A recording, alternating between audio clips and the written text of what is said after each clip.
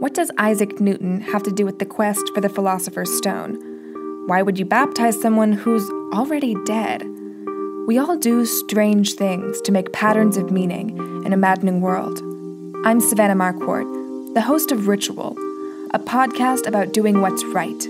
That's spelled R-I-T-E. Our season is told in 10 parts and focuses on the quest for immortality and the ways we cope with our own expiration dates.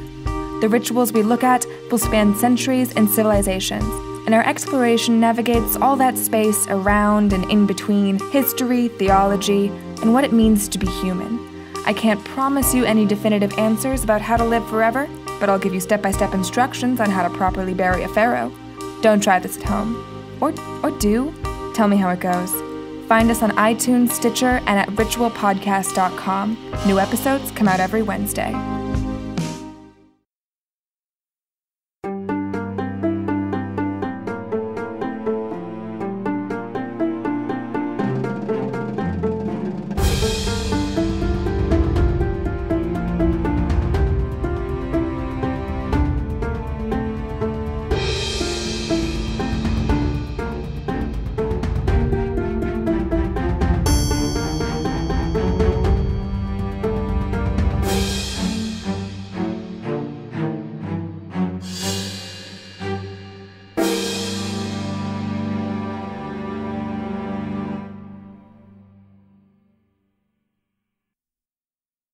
Hello, and welcome back to the History of Ancient Greece. Episode 55, The Dionysian Mysteries. In the last several episodes, we have discussed various aspects of ancient Greek daily life that fall under the dominion of Dionysus, from wine to the symposium to the theater. We also discussed a few of his major festivals, like the Anthesteria, the Dionysia, and the Linnea. Well, now we are going to finish up by looking at some of his more famous myths and his cultic iconography, as well as a discussion of Euripides Bacchae, where the ritual madness and religious ecstasy of the rites of Dionysus were brought to the center stage. But first, we need to look at a particular Eastern deity who had a major influence on the cult of Dionysus, that being the Great Mother Cybele. According to Greek myth, Cybele was born from a great rock in Phrygia on Mount Ida, possibly from one of the rocks that Deucalion and Pyrrha threw behind their backs in the flood story. However, although Cybele was not innately a Greek deity, over time she would become one of the most popular divinities in all of antiquity. Originally, she was a native Anatolian mother goddess, and may have even been worshipped in some form at Katoholik, one of the earliest Neolithic sites, not only in Asia Minor, but also the Near East. There, statues of sitting obese women have been found in excavations, which are believed to be a representation of her. Regardless, she is Phrygia's only known native goddess, and possibly its state deity. Over time, she came to be known by many different names. In her native Phrygia, Cybele was known as Mater Kubaleia, which means Mother of the Mountains. Although the Greeks sometimes called her Meter, which is Greek for mother, they also shortened her name and simply called her Cybele, or the anglicized Cybele, which was basically a Greek adaptation for the Phrygian term for mountains. The Romans either called her Cybele or Magna Mater, meaning Great Mother. The ancients also believed that Cybele was the same goddess as the Hittite goddess Kubebe. That divinity, though, was quite different from Cybele. Kubebe was a goddess that carried a mirror, emphasizing her beauty. In this same manner, Cybele also has been closely connected to other Eastern beauty goddesses, such as Asherah, a Semitic deity mentioned in the Hebrew Old Testament, Astarte, a Syrian deity, and other versions of Aphrodite, especially as manifested by Venus Eryxina, meaning of Mount Eryx, on Sicily. This version derives from Aphrodite, who is connected to Astarte, and Asherah, who is connected to Cybele. All of these goddesses are intertwined in their attributes. Cybele in Phrygia is about status and power, not beauty though.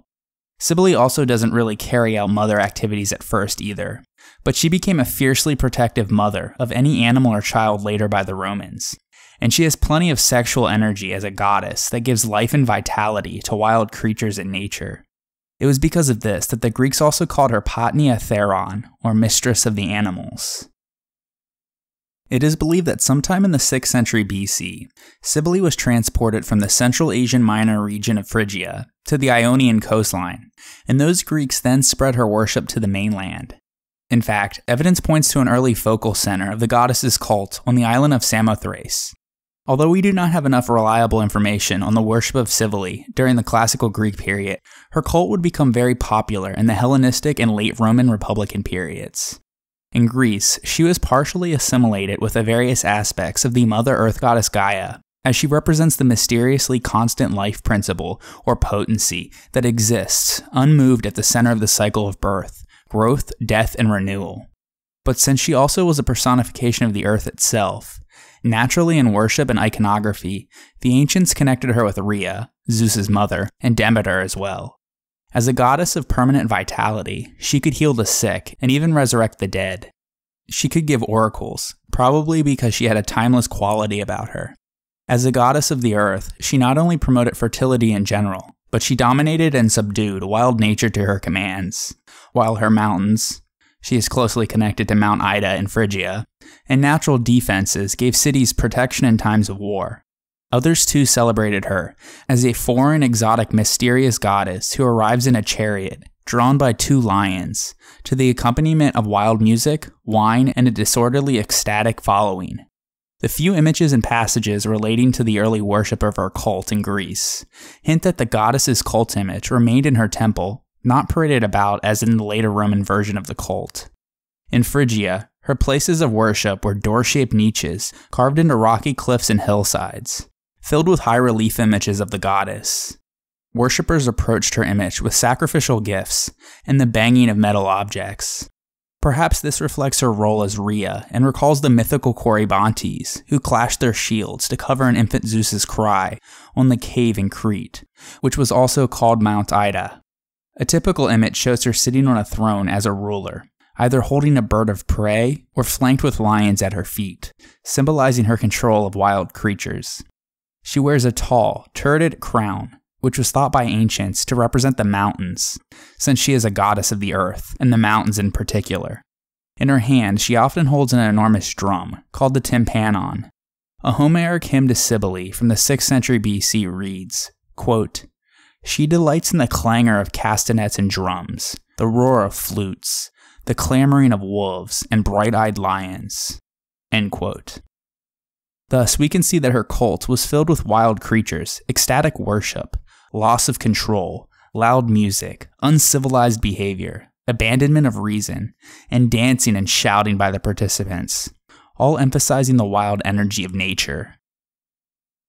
Although some of the Ionians, who first adopted her cult, continued the tradition of royal rock-cut sanctuaries, more often her image was transferred later to the portable medium of stone votive reliefs and figurines, found not only in sanctuaries, but also in domestic contexts and tombs.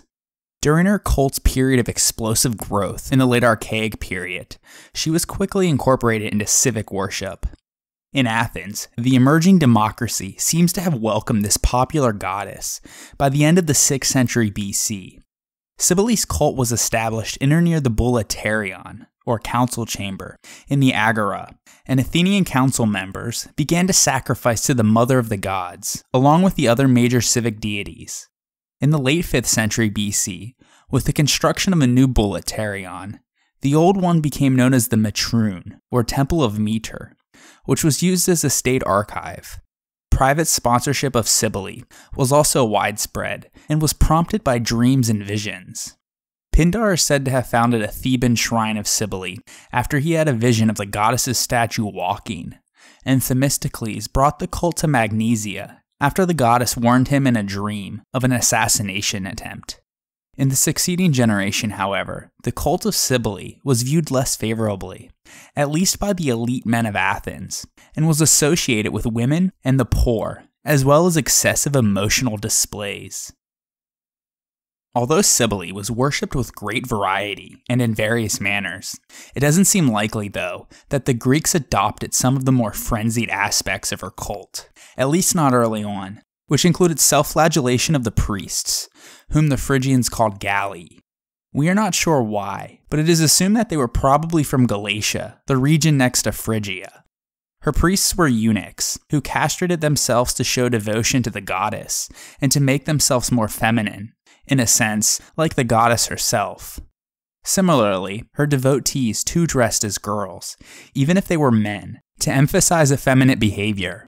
Her priests would play drums, blow horns, and display the bloody knives, which they used to castrate themselves. Her cult became a haven for transsexuals and social misfits, because their behavior, which otherwise would have been seen as outrageous, was legitimized within her cult.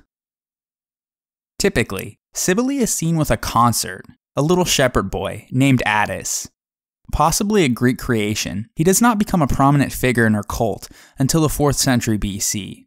When he does show up, Attis is often dressed in Trojan or Persian clothes, in essence representing an Oriental nature boy. He is the ultimate worshipper and petitioner, and her major mythological narratives tend to involve him. At one point, Zeus saw Cybele asleep on the rock of Mount Ida and approached her in a blaze of lust, as Zeus so often does with everyone in myth. She resisted him until he prematurely ejaculated his seed onto the rock. Because of the divine power and virility of Zeus's semen, the rock itself became pregnant and eventually gave birth to a son, Aegisthus. His strength was so great that even the Olympian gods shuddered at his power and fled before him. Furthermore, his bestial lust raged crazily and indiscriminately towards both sexes, so that the whole universe felt threatened by his presence. Finally, the gods turned to a relative newcomer to the pantheon, that being Dionysus, the god of wine. They had hoped that he could get Aegisthus good and drunk, and so Dionysus went to the fountain, where Aegisthus was known to drink, and he poured in a powerful dose of undiluted wine. When Aegisthus came to the fountain, he guzzled massive quantities of water without realizing that wine had been mixed in, and soon enough he passed out in a drunken stupor. Dionysus then made a noose of braided hair from his own head, and slipped one end over Aegisthus's feet, and the other end he attached to his genitals. Eventually, Aegisthus recovered from his drunkenness and awoke from his deep sleep. Naturally, he did what most people do first thing in the morning, and so as he stretched the long, lazy stretch, he ripped his own genitals from his body, and screamed in agony as blood spurted onto the earth. From his spurted blood, a pomegranate tree miraculously began to grow. The story only becomes more bizarre. At some point, a certain girl named Nana, the daughter of a local king, walked by and stopped in amazement at the tree growing from the blood. She plucked a pomegranate from it, slipped the fruit into her dress, and soon found herself pregnant. Her father was disgraced, because naturally he didn't believe the whole pomegranate story, and so he locked her up in prison in the expectation that she would die from starvation. Cybele, however, kept her alive with fruit and grain that she snuck to her in her prison cell. In time, Nana gave birth to a boy named Attis. Cybele became fond of Attis because he was extremely handsome, while the castrated Aegisthus became his hunting companion. As the years went by, another local king, by the name of Midas, arranged for Attis to marry his own daughter. This is the infamous Midas, that of the donkey ears and the golden touch, but those unfortunate events would come about much later. Anyways, Aegisthus was furious that the boy had been taken from him, and on the wedding day he showed up and drove all of the wedding guests mad. A man named Gallus grew so crazed that he sliced off his own genitals, while some of the girls cut off their own breasts. Attis went crazy too. He cursed Aegisthus, then flung himself at the foot of a pine tree, and ripped off his own genitals. Cybele then took up the organs of Attis, washed them, and buried them under the pine tree. From the blood grew violets, which adorned the tree.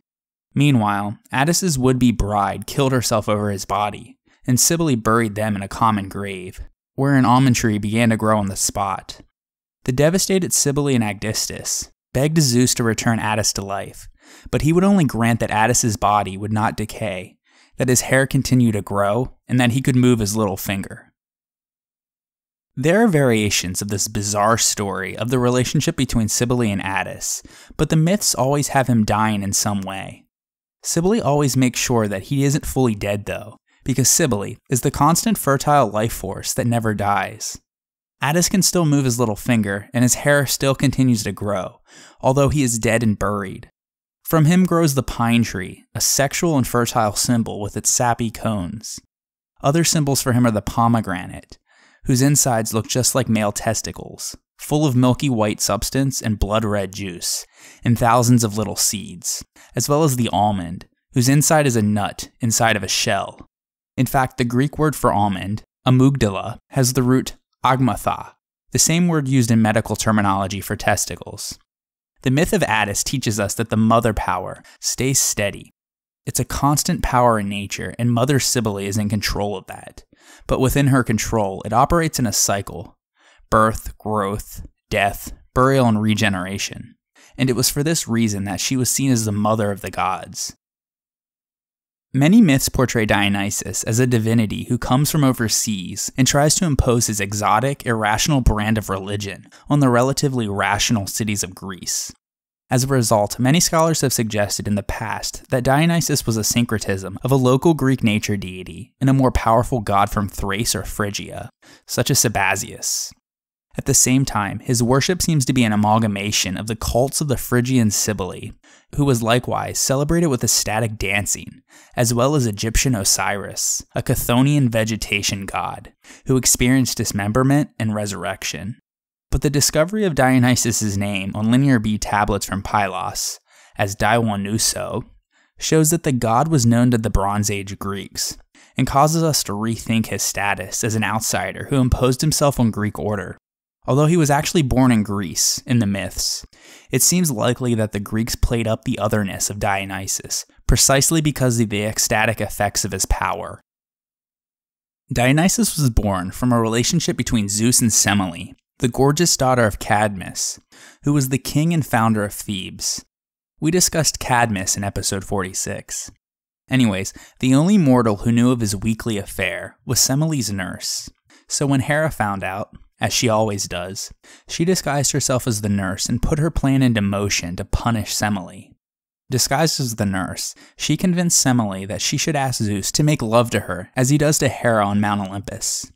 And so, the next time that Zeus and Semele found themselves engaged in pre-coitus pillow talk, the braggadocious Zeus boasted that he would do anything for her, no matter what she insisted upon. And so she asked him to make love to her in all of his glory, like he does to his wife Hera. Zeus immediately regretted his promise, and even though he tried to talk her out of it, he eventually gave her what she wished, since he gave her his word. Unfortunately, Zeus making love in all of his glory meant that thunderbolts and a ball of fire were released, since he was a god. The result was that Semele and her entire bedchamber were consumed. As she was burning up, a regretful Zeus saw that she was pregnant, and so he snatched the fetus out of her body and placed it into his inner thigh, so that Hera could not see it. Thick thighs save lives, I suppose, even if they are Zeus's thighs. Anyways, a few months later out popped a baby Dionysus. Since he was born out of the flame and out of the thigh, this might be the reason that Dionysus would receive the epithet Disotokos, or twice born. When Semele died, her sister spread the rumor that her relationship with Zeus was a lie intended to cover up the fact that she became pregnant to a random mortal, and that her death was punishment for the lie. As a result, the people of Thebes became convinced of this. King Cadmus, the founder of Thebes, had many other children, all of whom either had tragic endings themselves, or their children did. We just mentioned Semele and her ending. Polydorus was the great-grandfather of Oedipus, and we already know how that story turned out. Autonoe was the mother of Actaeon, who became so renowned in hunting that he accompanied Artemis in the woods. Once, however, he accidentally saw the goddess bathing, naked in some spring waters. She became furious and turned him into a deer, with the end result that he was attacked and ripped apart by his own hunting dogs. Agave was the mother of Pentheus, who would become the king of Thebes. Their comeuppance comes at the end of Euripides Bacchae. Ino was married to Athamas, the king of nearby Orchomenos. She was the sister that Zeus gave the baby Dionysus to, in order to raise and hide him from Hera. She dressed the boy up as a girl, which is where he got his liking for effeminate things, later on. When Hera finally found him, in her anger she drove Ino and her husband mad. Ino ended up throwing one of her children into a cauldron of boiling water, while Athamas speared another, thinking that the child was a deer. In her madness, Ino jumped off of a cliff into the sea. The sea nymphs, out of pity, transformed her into a sea nymph herself, and one day she would rescue Odysseus after a shipwreck. Anyways, Zeus rescued the young Dionysus, whisking him away and turning him into a baby goat. He gave him to Hermes in order to take to the nymphs on Mount Nysa. This is where he gets his name Dionysus, because he is the god, or Dio, of Nysa. Mount Nysa is usually placed in Asia Minor, but another strong tradition also places it in Thrace, near Philippi. Either way, while there, he was taken under the wing and tutelage of Silenus, the son of either Hermes or Pan, depending on the source, who became a sort of foster father to Dionysus. Silenus was a half-horse and half-human creature, but he was different from the centaurs in that he was predominantly human. He did not have the lower body of a horse, but only the tail and ears, and so he stood upright with human legs. Eventually, though, Hera found Dionysus again, and she ripped him apart, scattering his remains all over the earth. The other gods came to his rescue once again, though, by finding all of the pieces and putting him back together. This time, however, when they reconstructed him, he was made anew as an immortal god, before he would have just been a mortal demigod. This could also be another reason to use the epithet twice-born, as he was born both as a mortal demigod and as an immortal god. This, of course, was not known to the general public, and so from then on, many of the myths, in regards to Dionysus, involved the god traveling the world trying to convince the people of his divinity. He often disguised himself as one of his prophets, rather than showing his true self to the people that he was trying to convince. One of his most famous myths is relayed in the Homeric hymn to Dionysus. One day, he was on the island of Icaria, or Chios in some sources, both of which were famous for their wine. There, he attempted to hire some sailors for a ride to Naxos. The sailors turned out actually to be pirates from the Tyrrhenian Sea, who figured that any small boy trying to get onto a boat by himself must have hailed from wealthy parents. Therefore, they seized him, hoping to kidnap him and get a ransom, or to sell him into slavery. For this purpose, they steered off course and headed towards Asia instead of the island of Naxos. Although he was a god and could easily have escaped this situation, Dionysus allowed himself to be bound up. Some of the pirates even found him to be so handsome that they plotted to rape him, all except the steersman, who realized that there was something special about the young boy. Dionysus, though, understood their intentions. Suddenly, in spite of a breeze at their backs, the ship came to a complete standstill. The sound of flutes filled the air, ivy twined itself about the masts, and the oars turned into snakes. Then, wild beasts appeared on the deck, including panthers, lions, and bears. The captain was eaten first by the lion. Witnessing this, the rest of the sailors immediately jumped into the sea. But Dionysus wouldn't let them escape that easily, so he turned them into dolphins, which remain somewhat human-like to this day. The steersman who didn't harm him was spared. At any rate, Dionysus then sailed on to Naxos. There, he met his future wife, Ariadne, who was left behind by Theseus after his defeat of the Minotaur on Crete. Eventually, Dionysus discovered that his old schoolmaster and foster father, Silenus, had gone missing. The old man had been drinking, per usual, and had wandered away drunk. Eventually, he was found passed out in the rose garden of Midas. The Phrygian king recognized him and treated him hospitably, entertaining him for 10 days and nights with politeness, while Silenus provided Midas and his friends with stories and songs. On the 11th day, he brought Silenus back to Dionysus, who in return offered him his choice of whatever reward he desired. After mulling it over, Midas asked for the gift that whatever he might touch would be changed into gold. Dionysus consented, though he was sorry that Midas had not made a better choice. Midas, however, rejoiced in his new power, which he hastened to put to the test. He immediately touched and turned to gold an oak twig and a stone. Overjoyed, as soon as he arrived home, he ordered the servants to set a feast on the table to celebrate his new extraordinary powers. But he quickly found out that he hadn't thought his wish through, because when he tried to eat or drink at the feast, the bread, meat, and wine all turned to gold. And so he began to starve from a lack of nourishment. When his daughter embraced him, she too turned to gold. A saddened and desperate Midas immediately strove to divest himself of his power, the so-called Midas touch, since he came to hate the gift that he had coveted. He prayed to Dionysus, begging to be delivered from his gift, which was actually a curse. Dionysus heard and consented, and so he told Midas to wash himself in the river Pactolus. Midas did as he was told, and when he touched the waters, the power passed on to them, and the river sands changed into gold. This was an etiological myth that explained why the sands of the Pactolus were rich in gold. And now, let us take a short break for a word from our sponsors. The History of Ancient Greece is powered by the CLNS Media Network, and today's episode is brought to you by FanDuel. Fantasy football fans, the wait is nearly over. Football season is back, which means FanDuel is back. FanDuel is 1 week fantasy football, meaning that there are new contests starting every week, and you get to choose a new team each time. There are no lengthy drafts, and there are no busted seasons due to injuries. There's no season-long commitment either. FanDuel has lots of contests to choose from, starting at just $1.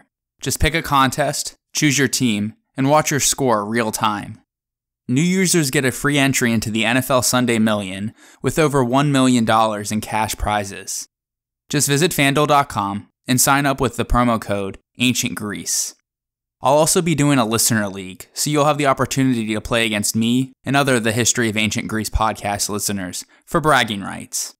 To join, go to www.fanduel.com/Ancient Greece. Once again, you can sign up today by going to fanduel.com, click the Join Now button, and use the promo code Ancient Greece. And then go to www.fanduel.com/Ancient Greece to join Ancient Greece's FanDuel League. And now, let us turn our attention back to the ancient Greeks. The earliest cult images of Dionysus show a mature male, bearded and robed, but it is generally believed that from his time in Phrygia is where he adopted the oriental, effeminate costume that he is later often depicted wearing. He is shown as a beardless, androgynous youth, wearing a panther outfit or a pelt from a young deer. He has long, flowing golden hair, his cheeks are flush, and his features are round and soft. In terms of iconography, ivy leaves sit upon his head, and in one hand he holds grapevines, and in the other a thyrsus, a pole with either ivy or a snake wrapping around it, and with a pine cone dripping with honey on top. Although the thyrsus was representative of the male phallus, paradoxically, Dionysus himself is rarely portrayed nude or in a state of sexual excitement. In fact, he remains detached from sexuality, except in the context of the sacred marriage to Ariadne. The Dionysiac phallus, thus, does not signify male sexuality or masculinity per se, but the exuberant, animating force that makes arousal and procreation possible. Dionysus himself often is shown riding a leopard or a panther, or being drawn in a chariot, usually by other exotic beasts, such as lions or tigers. In addition to the grapevine and ivy plant, the fig tree was also sacred to Dionysus, and since he was a god of resurrection, he was strongly linked to the bull. It was also from the Phrygian god Cybele that Dionysus learned many of his ecstatic rites, called orgia, from where we get the word orgy. In modern usage, an orgy is a sex party where guests freely engage in open and unrestrained sexual activity, or group sex. In terms of the Dionysian religion, orgia, too, are popularly thought to have involved sex. But while sexuality and fertility were cultic concerns, the primary goal of the orgia was to achieve an ecstatic union with the divine. Regardless, as a result of his connection to Cybele, Dionysus's music and his rites were much crazier and louder than the calm, melodious music of Apollo. They were usually a wandering band of people, called a Dionysos, who followed him on these journeys. A notorious consumer of wine, his former teacher Silenus accompanied him, but he was usually drunk and had to be carried by a donkey or supported by the satyrs. The satyrs were part goat, part man creatures, bearded with erect phalluses. These creatures were extremely lusty and were the personification of sexual drive. They especially lusted after Dionysus's other companions, the Maenads, meaning the frenzied ones, who were the nymphs that reared him on Mount Nysa. The Maenads were more interested in dancing and whirling about in a frenzy to the sound of the aulos, and usually carried a thyrsus and a davlos, or a torch. Dionysus is also known as Bacchus, and the frenzy he induced is called Bacchae. All of the worshippers of Dionysus together are called the Bacchantes. Dionysus was particularly fond of Pan, who oftentimes was seen accompanying him on his adventures. Pan has the legs, horns, and beard of a goat, but the torso of a human. When the wood nymphs first saw him as a baby, they were struck with terror, from where we get the word panic. His genealogy is disputed amongst all the ancient sources, but he seems to have been the son of Hermes. He was famous for his sexual desire. At the Naples Archaeological Museum, there's a famous statue of Pan making love to a sheep. Naturally, he was worshipped as a patron of fertility, especially that of shepherds and hunters in rustic Arcadia, who all looked to Pan and his hypersexuality to increase their flock. One of the famous myths of Pan involves his invention of the pan flute, that is the syrinx, named after a forest nymph that the goat-legged god lusted after. In order to avoid being raped, she changed herself into a reed. When the wind blew against the reeds, it produced a melody that Pan enjoyed. He was still infatuated with her, and so he took the reeds, and from them he fashioned his flute. Henceforth, Pan was seldom seen without it, either playing it in the woods alone, or as part of Dionysus' merry-go band of revelers. It's no wonder that Dionysus' intoxicating ways led to his connection with the vine and the grape. In fact, as Dionysus traveled the world, introducing various cities and peoples to his divinity and his rites of worship, he rewarded those who received him kindly with the knowledge of the vine's cultivation. Anyone who refused to acknowledge his divine status suffered cruel punishment. In his mad wanderings, Dionysus journeyed as far east as India. Many received him there, but 3 powerful kings resisted him with their armies. In a furious battle, Dionysus, Silenus, the satyrs, and the Maenads brought them to submission and introduced cultivation to the Indians. While there, Dionysus established many towns and left behind numerous monuments that would one day inspire Alexander the Great to try to surpass him. The god returned from the east in a glorious triumphal parade that made all of the gods and nations stop and take notice. The hardest spot that Dionysus had convincing the people of his divinity, though, was his own home Thebes. Complicating matters, his cousin, the young king Pentheus, declared a ban on the worship of Dionysus throughout Thebes. This is where Euripides' Bacchae opens. Euripides' Dionysus is young and full of anger towards his mortal family, who not only refused to accept his divinity, but had spread nasty rumors about his mother. At the play's start, Dionysus reveals in his opening soliloquy that he has returned, disguised as a stranger, to take revenge on the royal house of Cadmus. He says that when he arrived, to convince the people of Thebes of his divinity, the women met him with much resistance, despite the warnings of the blind prophet Tiresias. In response to their insolence to his mother's memory before and his divinity now, he reveals that he has driven the women of Thebes, including his aunt Agave, into an ecstatic frenzy, sending them dancing and hunting on Mount Kithaeron, where they observe his ritual festivities and partake in the revelry, much to the horror of their families. Dionysus explains that he will vindicate his mother by appearing before all of Thebes as a god, the son of Zeus, and establishing his permanent cult of followers. Dionysus then exits to go up into the mountains, and the chorus enters. They dance and sing, celebrating Dionysus and adding details of his birth and the Dionysian rites. Then the blind and elderly seer Tiresias appears. He knocks on the palace doors and calls for Cadmus, the founder and former king of Thebes. The 2 venerable old men are planning to join the revelry going on in the mountains when Cadmus's grandson and the current king Pentheus enters. Disgusted to find the 2 old men in festival dress, he scolds them and orders his soldiers to henceforth arrest anyone engaging in Dionysian worship. He blames the foreigner, whom he doesn't recognize as Dionysus in disguise, and orders him to be arrested too. The guards leave and quickly return with Dionysus. Pentheus begins to question him about the rites of Dionysus, showing both skepticism and an interest, but Dionysus answers with hidden meanings, while only hinting at the truth, which Pentheus cannot see. This begins to infuriate Pentheus. Then, a herdsman arrives from the top of Mount Kithaeron, where he had been herding his grazing cattle. He reports that he found women on the mountain behaving strangely.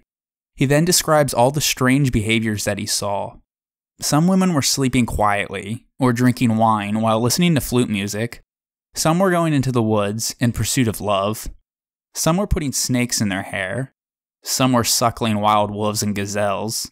Some caused water, wine, or milk to spring up from the ground. And finally, one woman had honey oozing from her thyrsus. The herdsman then says that he and the shepherds had made a plan to capture one particular woman, that being Pentheus' mother, Agave.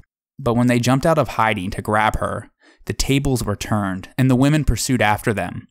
The men escaped though, but their cattle were not so fortunate, as the women fell upon the animals, ripping them to shreds with their bare hands.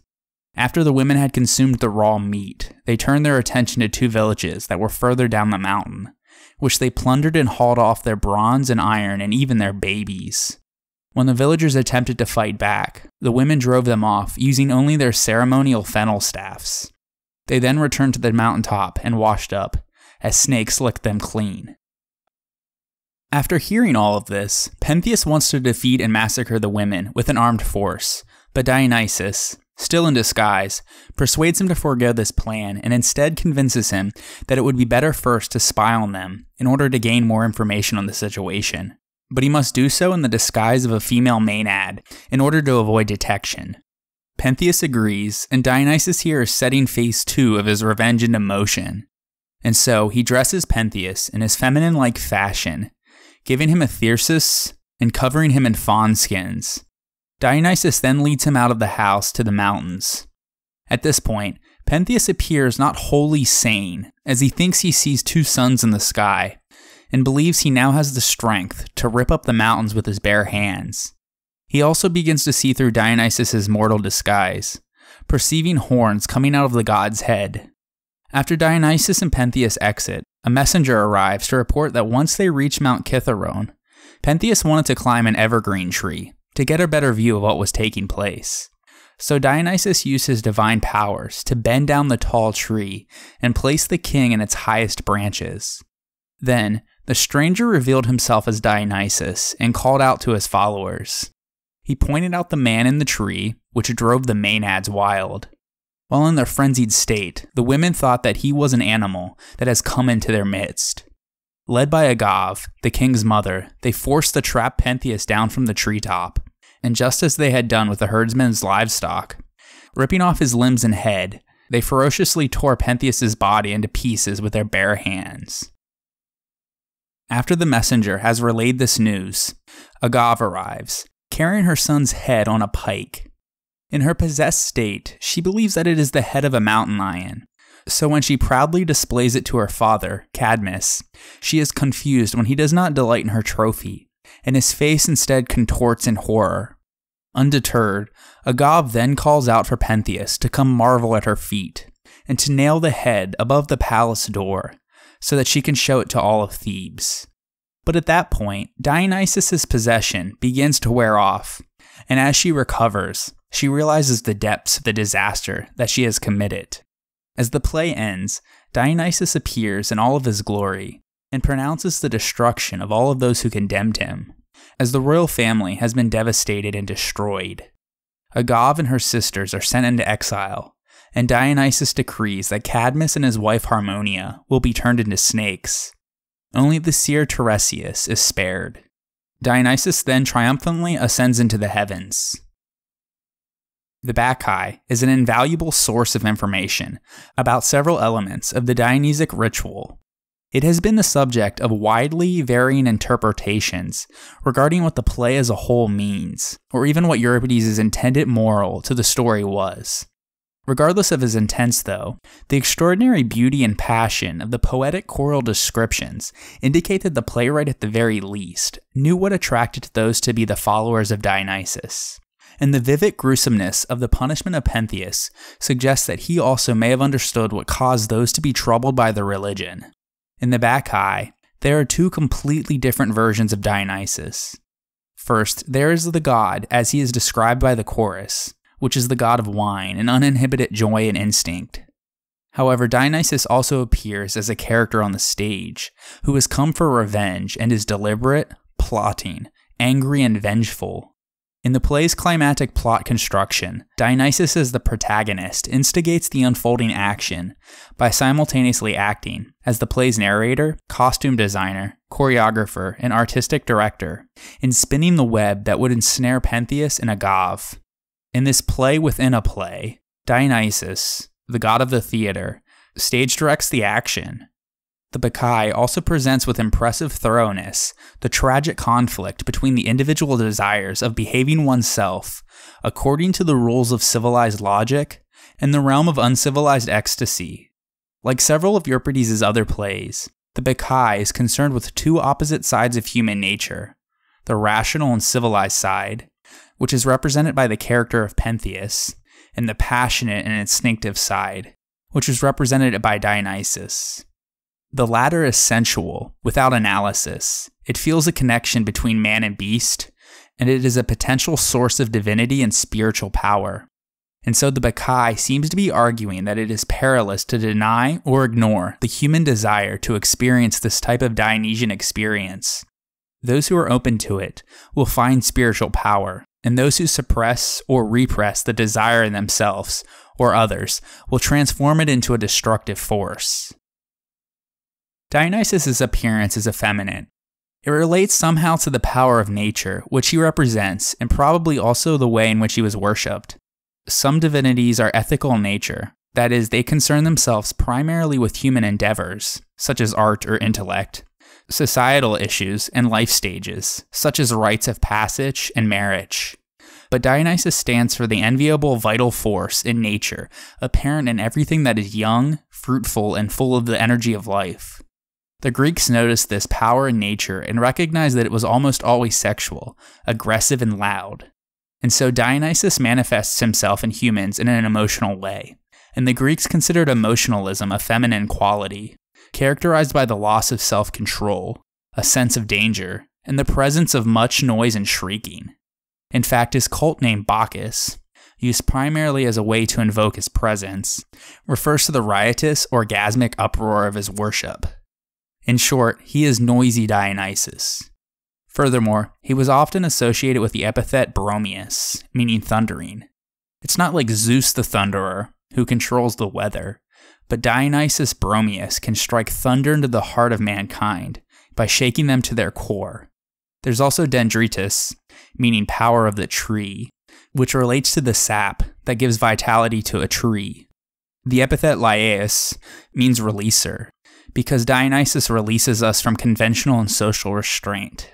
And Linnaeus means wine vat, referring to the power that the liquid fire in the grape has to change a person's state of mind. Phalloi were the symbol of Dionysus, relating to the vital sap of plants, and similarly to the vital sap of humans. And so his domain was not just the liquid of the grape, but the sap thrusting in the tree, the blood in the veins of animals, and the mysterious tides, the life of nature. Indeed, for the ancient Greeks, Dionysus was an irrepressible life force that gave humans energy. The devotion of the Dionysiac cult was an attempt to tap into this life force, and his followers performed rituals for communion and transformation. The goal was to become enthused, or to get the god in them, literally as they believed, so that they could experience a refreshment of life. This was called ecstasis, literally a stepping out of oneself, from where we get the English word ecstasy.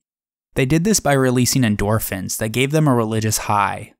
They drank wine while dancing and whirling in the mountainside in the cold night air, an act that was called the Oribazia. There was also snake handling, because the element of danger helped to enhance the religious high that was needed in order to achieve Dionysus. Finally, they played the music that Dionysus learned from Cybele while in Asia Minor, using castanets, the tympanum, the barbiton, and the aulos, which were all loud and piercing. All of these elements caused a very real psychological effect. The rituals were so crazed in order to release the animalistic tendencies that lie under human civilization. If we were civilized all of the time, then these tendencies would come through in perverted, destructive ways. This is what happened to Pentheus. He tries to resist Dionysus, and then he finds himself dressed as a female and torn apart. So the Dionysiac cult channels these tendencies through a controlled religious event, curing the madness that festers in us all. There is more to his cult than just ecstasy, though. There is a culminating and bizarre act during these rituals, which we have alluded to already. When the participants had reached a frenzied state in the ritual, an animal, usually a rabbit, deer, or goat, was released by a priest into their midst. although in their orgasmic state, they believed it came directly from Dionysus. Regardless, the revelers would surround it and perform the sparagmos, which is the tearing of the animal apart with their bare hands, like the Maenads did with Pentheus. Dionysus didn't want the traditional burnt sacrifice that's usually given to the other gods, but he wanted the act of the sparagmos. During the omophagia, the revelers ate the raw flesh of the animal that they had just torn apart. In doing so, they would be communing with the god, believing that the animal was actually a transformed Dionysus himself. The ancients arguably were much more in tune with the need to upset the mundane and let it all hang out. The cult of Dionysus, in a sense, created a carnival effect, distorting the norm and making people appear bizarre and grotesque with the distorted mirrors. The god's worship let people have a freedom of experience, and there was laughter and much exaggeration. There was abuse, masking and unmasking, and role reversal. The norms of society were called into question and even broken in his cult. The point was to shake someone out of the mundane and to come back with a renewal of life and a fresh perspective on the world. It is clear from the descriptions of his myths and cultic practices that Dionysus stands in sharp contrast to all of the other Olympian gods. He was born of a human mother, and his worship took place not in the traditional sanctuaries and temples that adorn the cities of Greece, but wherever the god and his merry band of revelers traveled. Instead of the normal kind of sacrifice and feasting, his followers engaged in violent, wild rituals that preferred the unexpected and perverted.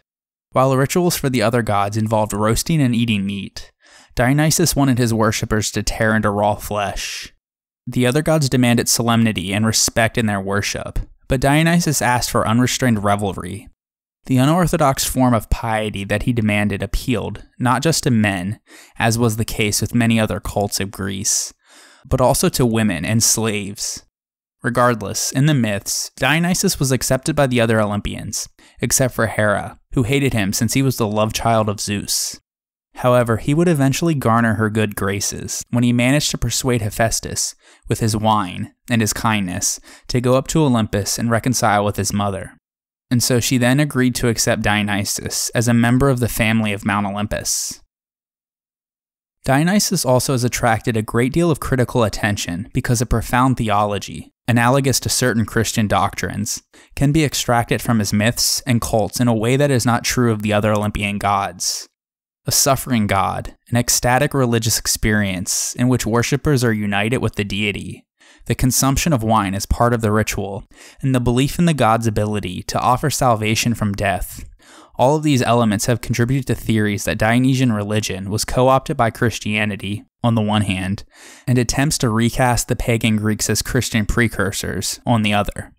More recently, the psychosocial dimensions of Dionysian religion have been extensively studied to reveal how the god offered temporary escape from the normal modes of being into alternative states, such as a hypnotic trance, masquerade or disguises, madness, and of course intoxication, and how he subverted gender roles and other societal norms. These analyses are largely based on the portraits of Dionysian worship in Greek poetry and myth, above all else, the Bacchae of Euripides. While they provide a valuable description of the god's symbolic significance and cultural meaning, a study of Dionysus's cults and the historically attested behaviors associated with them yields a picture rather different from what myth and poetry lead us to expect. In practice, the worship of Dionysus was not truly subversive. Instead, it offered outlets for physical and emotional self-expression within socially acceptable contexts. Furthermore, Dionysian cultic practices were smoothly integrated into Greek civic systems of worship, with ecstatic and private components balanced by state-sponsored festivals and conventional sacrifices. Dionysus was not typically a state-sponsored deity, though his festivals could become essential to civic identity, as they did in Athens. The archaeological remains of his sanctuaries and temples are not impressive, but their modesty contradicts his great popularity. With respect to ritual, the most commonly recurring concept is the epiphany or advent of Dionysus and his reception. The dithram, often on the theme of Dionysus' birth, was his characteristic hymn. Though the details of the process are unknown, it is clear that Greek tragedy and comedy arose in a ritual context from choral songs performed for Dionysus. 4 festivals were held throughout the Athenian calendar year in honor of the god of wine: the Anthesteria, the city Dionysia, the rural Dionysia, and the Linnea, the details of which we have gone over in great detail in episodes 49, 50, and 54 respectively. In addition, the Panhellenic sanctuary of Delphi, primarily dedicated to Apollo, welcomed the worship of Dionysus during the months of winter and early spring, when Apollo was said to be visiting the Hyperboreans, a race of giants who lived in the far north. The tragedians speak of the ecstatic worship of Dionysus, high on the slopes of Mount Parnassus. Here, the worshippers of Dionysus, known as the Thyades, are described as scaling the twin peaks above the Korykian cave, roving over the mountain with torches to light their way and wetting the rocks with sacrificial blood. The term Thyades is synonymous with Maenads, but was used specifically at Delphi. According to tradition, the nymph Thaia, whose name derives from the verb thuein, or to sacrifice, was the first to sacrifice to Dionysus here, and to celebrate orgies in his honor, and thus his followers received their names after her. No special altar or cult place is mentioned either on the mountain or in the sanctuary itself though, but by the 4th century BC, Dionysus and his followers were sculpted in the west pediment of Apollo's new temple. Like other Maenadic festivals, this one took place every other winter, and so the Thyades must have experienced great dangers and discomforts on the cold, dark slopes of Mount Parnassus. Plutarch, who served as a priest at Delphi during the turn of the 1st century AD, writes that in his day, the Thyades once had to be rescued when they were caught on a snowstorm on Mount Parnassus. And Pausanias reports that he spoke with some Thyades from Attica, who joined with their Delphic counterparts every other year to perform mysterious rites for Dionysus. Likewise, an early spring festival, called the Agriania, is well attested amongst the Dorian Greeks and in Boeotia. The name seems to be related to the adjective agrios, meaning wild or savage, and the myths and rituals associated with this festival involve women who run wild under the influence of Dionysus. What distinguishes the Agriania from other traditions, though, is the role played by men, who oppose and check the women's wildness, yet are themselves led by the priest of Dionysus. According to tradition, at Boeotian Orchomenos, the 3 daughters of Minyas were driven mad when they refused to participate in Dionysiac dances. Tearing apart an infant in their care, they dashed outdoors, only to be chased away as murderers. And so during the Agriania, women said to be descended from the Minyans were pursued by a sword-wielding priest of Dionysus, who was empowered to kill any woman that he caught. However, if his power was ever more than symbolic, it had lapsed by Plutarch's day, who reports that a priest named Zoilos actually killed a woman, and so he was deprived of the priesthood as a result. At Argos, the Agriania was held to honor Iphino, another victim of the Dionysian pursuit. Iphino was one of the 3 daughters of King Proetus, who was the uncle of Perseus. According to Hesiod, Proetus refused to accept the rights of Dionysus, and so the god caused his 3 daughters to fall into a murderous frenzy, much like he did at Thebes, and they were soon joined by the other women and girls of the city. With the strongest youths of the city, the Dionysiac prophet Melampus pursued the women to Sicyon. He was able to purify them and bring them back to their wits, but not before Iphino died in the pursuit. And so, the Agriania, performed on a biennial basis like other Maenadic rituals, enacted a dissolution of social order and gender norms, followed by a return to stability. The ritual segregation of men and women, not unusual in itself, was escalated into an overt opposition between raving women and pursuing men. The earliest attested version is the Homeric story of Thracian Lycurgus, who drove the nurses of raving Dionysus over the sacred plain of Nyssa, striking them with an ox goad while the god himself leapt fearfully into the sea and was received in the bosom of Thetis.